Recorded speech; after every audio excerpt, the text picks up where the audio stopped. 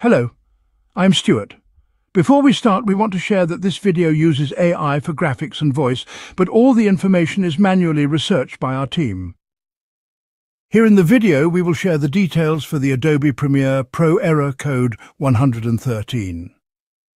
The error reads, "There was a problem installing Premiere Pro. Download error.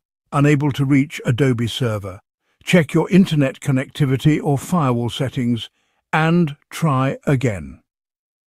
As per our research, this error occurs when users try to install Adobe Premiere Pro or other Creative Cloud apps. Many users have reported that the installation stops at a certain percentage before showing the error.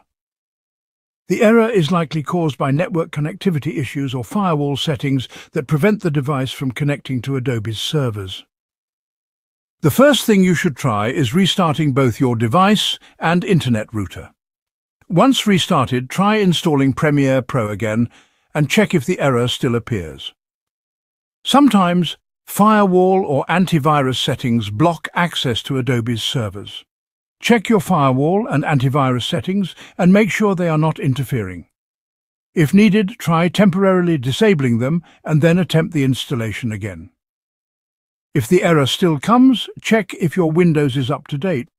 If an update is available, install it and then try installing Premiere Pro again.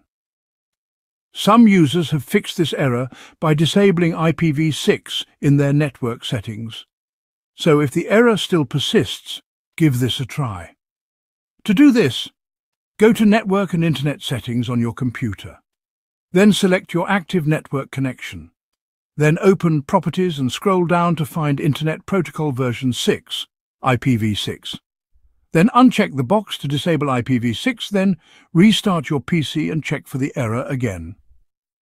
If nothing has worked so far, try switching to a different network. If you are using Wi-Fi, switch to a mobile hotspot or another Wi-Fi connection and then check if the installation works.